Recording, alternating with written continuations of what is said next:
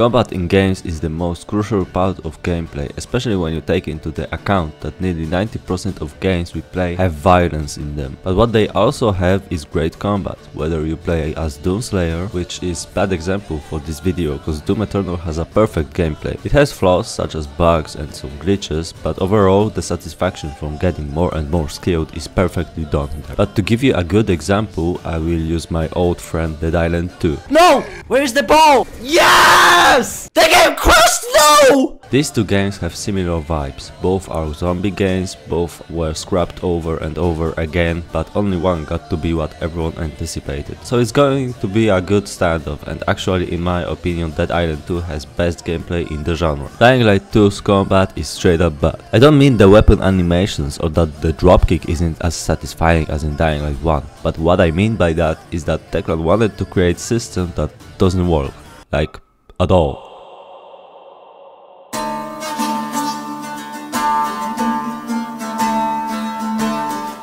They scrapped the third skill tree and instead went with 2 skill trees, where with each skill you unlock something new that you may add to your daily arsenal. But literally half of them is barely used and useless, like ledge takedown or 3 different skills that do basically the same thing and could be combined into one. Or bow skills could be developed into something like Bow Master that infuses precise aiming and power shot, and then second skill like Bow Legend that infuses parkour shot and serial shot. Letting Techland use this space for something better rather than for us to spend 4 points for skills in which you only use power shot or parkour shot occasionally. And this is also something I haven't talked about in previous video, where skills are game changing but some of them are literally useless or could be done in 1 slot rather than 3. Like the dodge skill where you have to time your sprint. In my opinion they could scrap the dash skill and just combine after boost with dodge,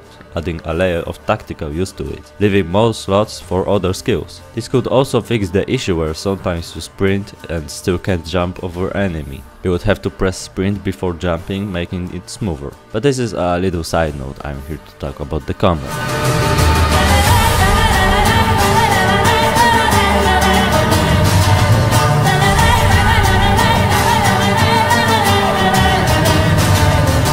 You have vast array of weapon categories, but despite that, 3 of them do the same thing and another 4 are literally the same thing, but one with more distinct animation. Then you have knives that are the most distinct because they were simple machetes but had an update to them, but it works the same as machete but faster and strong attacks doesn't connect well. Then you have katana that also had updated animations but primarily was the same as any other two-handed weapon, and currently does the same thing as any other two-handed weapon but with different animations. Despite the differences on the paper, you literally have only 3 or 4 different categories, with the exception being knuckle dusters that were the fastest weapon in the game, but after knife update they fell into the oblivion and are basically knives but worse. But they look good though, so kudos to Techland, I guess. On the other hand, you have Dead Island 2, where each weapon feels differently, sometimes even if they are in the same category. It might be cause of visual differences, but despite that I'm convinced that each weapon leaves different cuts and bruises. You also have vast array of weapons, but with each one working differently this time. You have so many different finishers in each weapon category that, as I stated before, you just use them because they are fun,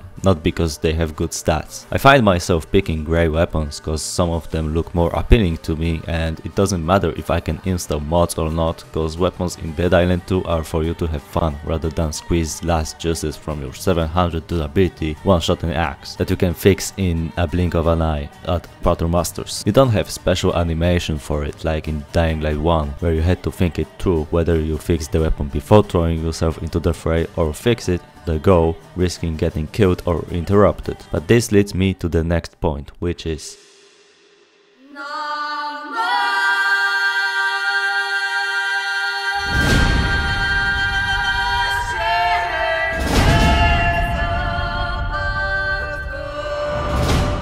upgrades to the weapons are diminished to absolute minimum. You don't have creative blueprints like God's Hammer or Mohawk, where each one looks different and can be used on only specific weapon, which was the case in first Dying Light as well as Dead Island 2. Instead, you can apply different mods to tip, shaft and grip. but the mods look exactly the same, no matter which weapon you use it on. The electric mod is always a small battery and the flame mod will always look funny. In Dead Island 2 you can apply the same mod to the tip and shaft, but it will look differently on each weapon. It's basically the same concept, but actually done good. The hit detection is also much better, leaving cuts and blows on the zombies in such a realistic way that it's uncanny. On the other hand, in Dying Light 2, even after gut feeling update, the weapons still work goofy, and when you cut downward, you suddenly cut head, or cutting diagonally will cut hand in the most unrealistic way. The best example is wall kick. It exists in the game and some players might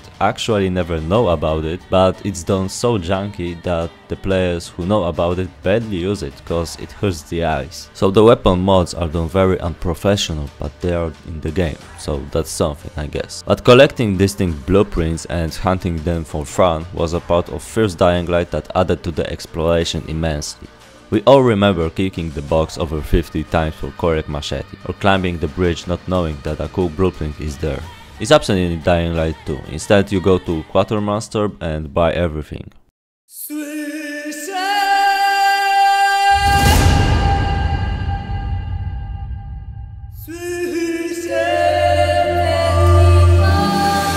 Last thing that doesn't work but should are classes. You have close classes like Bruiser, Medic or Archer, but all they do is change percentages. There is a mechanic that was applied in Far Cry 6 but was done bad there, where you had skills tied to particular outfit items, but it would work perfectly for Dying Light 2. Imagine having to wear certain gloves that make you collect more loot, or footwear that lets you sprint for longer, replacing dash skill. It would add a layer of unique legendary items like in Borderlands, or even Dying Light 1 where you had Kuwait dagger with unique skill, or Van Helsing outfit that lets you throw weapons and they go back to you. This change would improve the entire system immensely, but instead you deal 10% more damage with 200 weapons, where you mainly use axes that one-shot volatiles even without the outfit, or medic boots that heal you for 15% more, but you spam medkits that heal you for max health anyway. You see how nothing complements itself, and it's all a mess.